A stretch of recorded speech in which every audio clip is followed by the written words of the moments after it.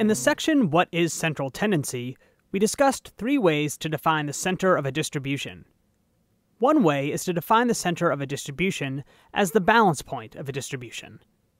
The second definition is the value whose average absolute difference from all the other values is smallest. The third is the value whose average squared difference from all the other values is smallest. The mean is the point on which a distribution would balance. In the figure, the fulcrum, the top of the triangle, is the mean of the distribution. The median is the value that minimizes the sum of absolute deviations. Here, the absolute differences from the arbitrarily chosen number 10 are shown. The total is 28. The sum of the absolute deviations from the median of 4 is only 19. Of course, the value that minimizes the sum of absolute deviations is also the value that minimizes the average absolute deviation. The mean is the value that minimizes the sum of the squared differences. Here you can see that the sum of the squared differences from 5 is 151. For example, the difference between the first value of 2 and 5 is 3. Square 3 and you get 9, which is shown in the second column. The sum of squared differences from the mean of 6.8 is only 134.8.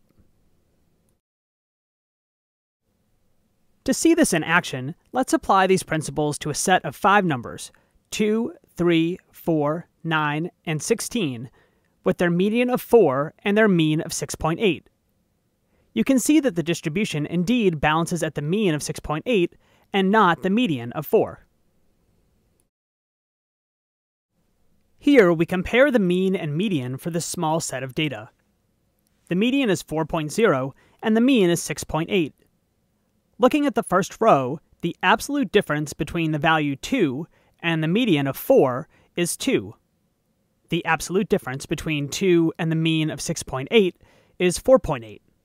Squaring these values, we find that the squared deviation from the median is 4 and the squared deviation from the mean is 23.04.